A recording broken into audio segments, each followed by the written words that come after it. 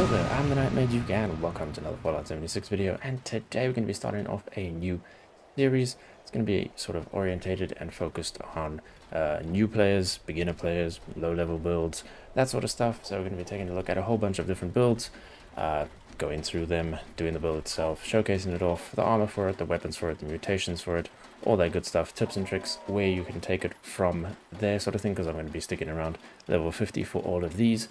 So that's what we're going to be doing today. I'm going to be kicking things off with heavy gunner build. So if there's anything specifically you'd like to see next, then definitely let me know down in the comments. But yeah, hopefully it helps you out. If it does, then hey, consider liking and subscribing.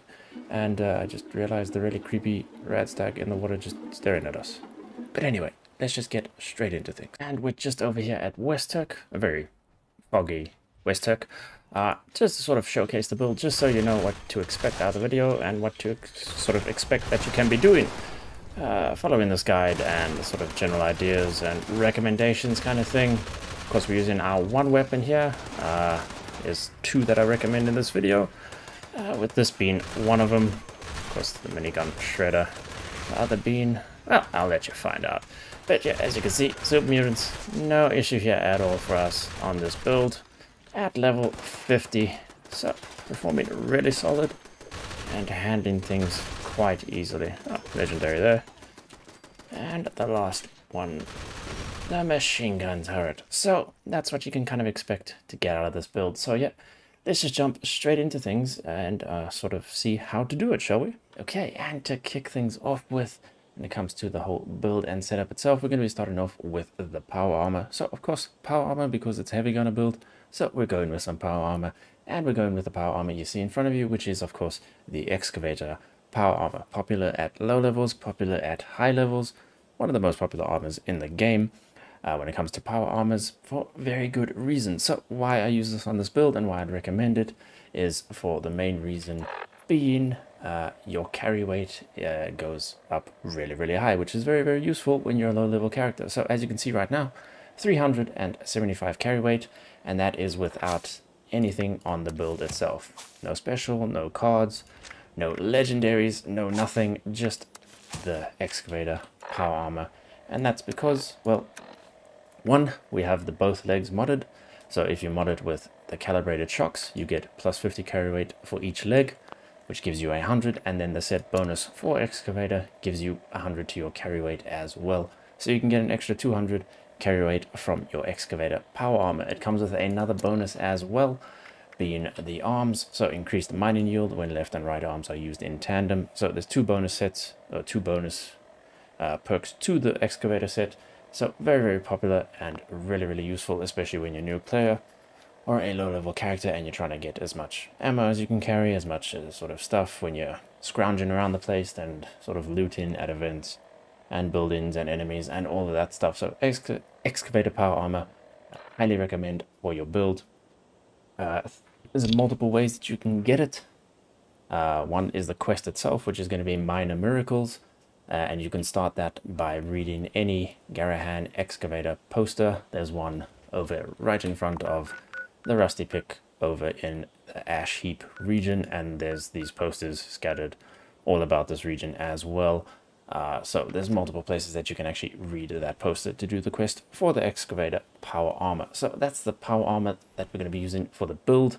And then of course over next would be the weapons that we're going to be using for the build. So when it comes to weapons for this build, there's two that I'd recommend, even though you can use whatever heavy weapon you want to use sort of thing. Since Night of the Moth update, there's now contextual ammo in the game, so whatever weapon you're using, especially at lower levels, there's a much higher chance for that ammo type to drop for you from enemies you kill. So if you're using a 50 cal, enemies have a much higher chance of dropping you 50 cal ammo. If you're using a Gatling gun, enemies will be dropping 5mm for you, so on and so forth. So ammo, especially at lower builds and for new players, is way easier than it used to be. But there's still two weapons that I'd recommend for this build. One of them is the minigun, specifically the minigun with the shredder mod on it. And the second one is the Gatling gun, which is this one. No specific mod for this one, but just the Gatling gun itself. They both use 5mm, and that's why they work great as a combo, which I'll get into now. So one of the easiest ways that people always farmed up ammo was in daily ops, because, well, daily ops enemies drop whatever ammo you're using. Now, of course, with the contextual ammo system in the game, it's sort of affected by all enemies now, as you can see. I'll take care of these enemies here. And they're dropping 5mm. This is, of course, in daily ops. So the way these two guns work really well together is, well, the Shredder doesn't use any ammo, which makes it great for new players, low-level players, when you're trying to save ammo and just getting into the game, because you're just shredding enemies. So then once you've gone through an area, and you've sort of cleared it out, then you can sort of just go and pick up all the ammo. And because the Gatling gun also uses 5mm, when you swap to your Gatling gun, then you have ammo for your Gatling gun. So they work and combo really well together, that the minigun shredder is sort of the one generating the ammo. So once you're done, you just pick it all up, stash it, and then your Gatling gun has ammo, and you didn't spend any ammo with your minigun shredder. So it just combos really, really nicely together since they're both using the same ammo. So really easy to farm ammo in daily ops, really easy to farm ammo from enemies now with the contextual system for the normal non-daily ops enemies. So it just works really well together.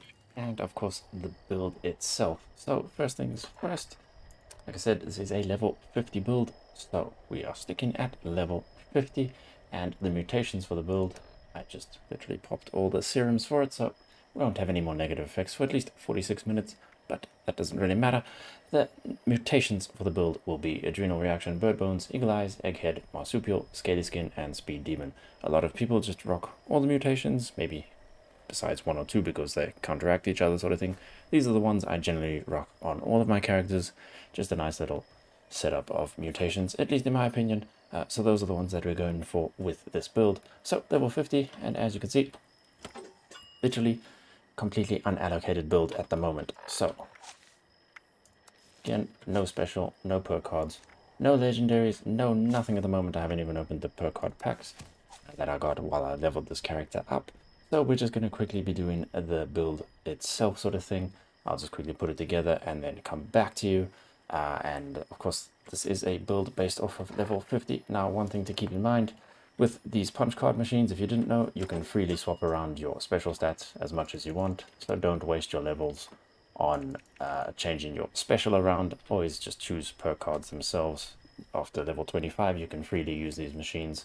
There's also perk cards that are only available at a certain level, so there's only perk cards that become available at like level 50.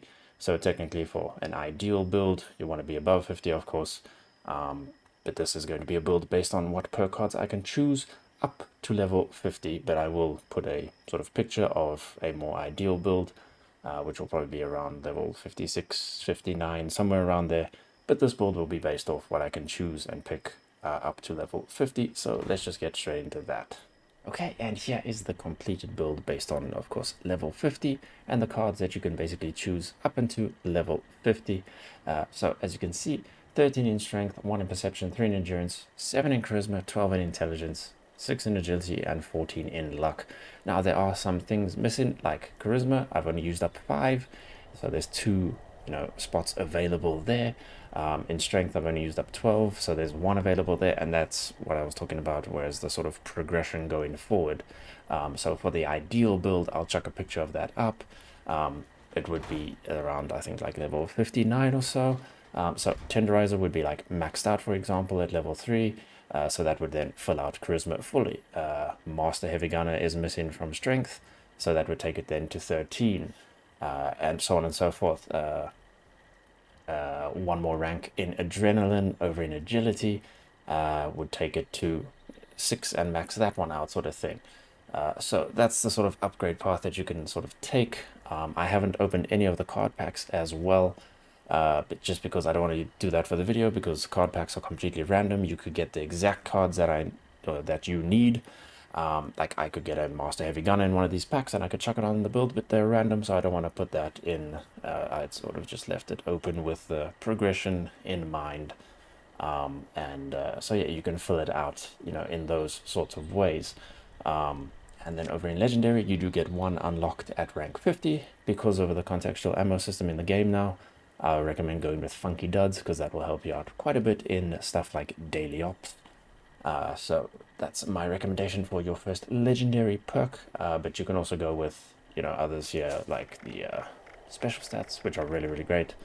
But yeah, that's sort of further and further progression as you unlock them. I think it's like 75 and then 100 or 150 and so on. So you unlock them as you go higher and higher. And my general idea for it was general, just kind of maxing out as much damage as we can from those first 50 levels, as well as having some nice quality of life stuff, as well as some survivability. So that's why we have a lot of sort of damage reduction perks like Bandolier, Traveling Pharmacy, batteries included.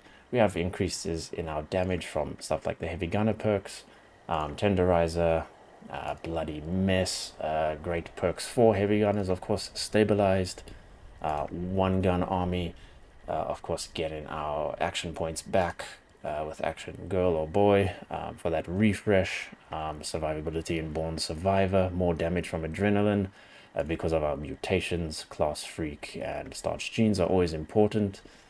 Fireproof, survivability there. Radical, just because the greater your rads, the greater your strength, so it helps us, give us even more carry weight. Concentrated Fire, just because, well, we can't have 0 in perception, so we need something there, and then using VATS you can sort of help you locate the enemies and whatnot.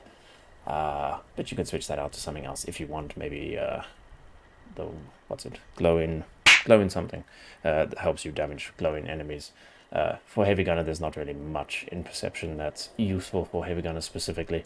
Powersmith for modding our power armor, Scrapper to get more scrap, Gunsmith for our weapons. So it's just, and then also Lone Wanderer.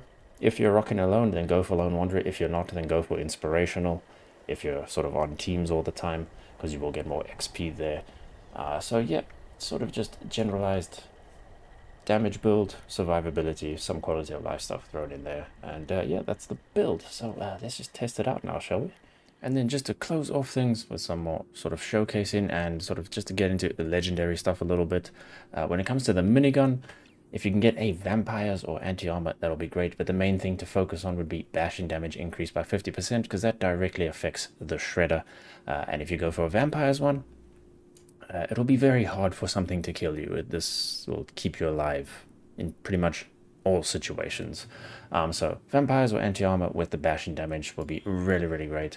When it comes to the Gatling gun, something like an Executioner's will be really, really good. Anti-armor again, faster fire rate or 25% damage while aiming will also be great there. So let's just deal with these super mutants with the vampires minigun and see how it absolutely annihilates everything in its path. So really, really great performing gun, especially since you don't have to worry about any ammo. It's vampires, they're not gonna die basically. You don't have to worry about stim packs or anything like that. And yeah, just having a really great time. So yeah, even at lower levels like 50 and limited on the perk cards and legendary stuff, no, still performing absolutely fine. Dealing with everything in your path, no problem. And then of course swapping over to the Gatling gun just to showcase that off a bit as well.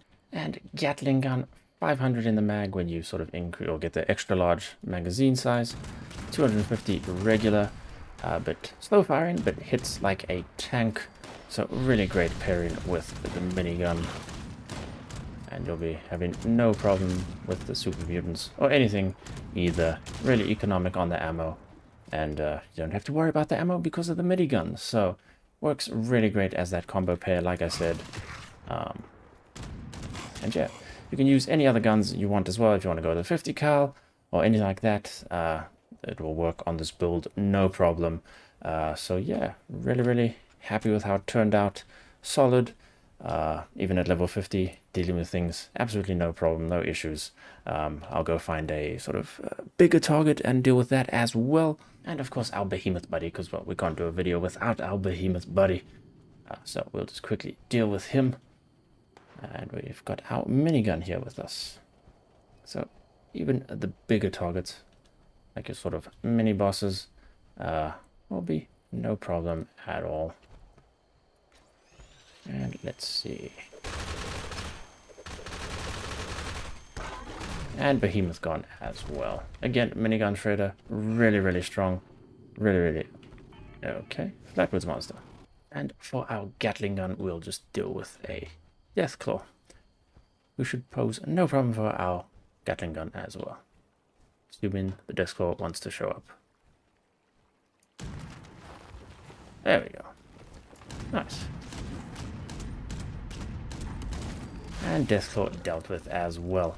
So again, Behemoths, Deathclaws, any enemies, and hey, we leveled up, so it's a nice way to end things off.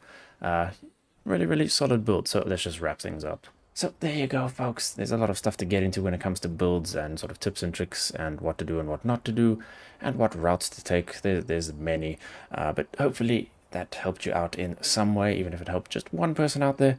I didn't want this stuff to sort of run on too long, so don't want to go into too much detail kind of thing. But yeah, hopefully you enjoyed. If you did, then hey, consider liking and subscribing. Like I said, I want to turn this into a series, so I'll have stuff like Commando coming up, Rifleman, Melee, all of that stuff. But yeah, hopefully you enjoyed. Thanks so much for watching, and I shall see you in the next one.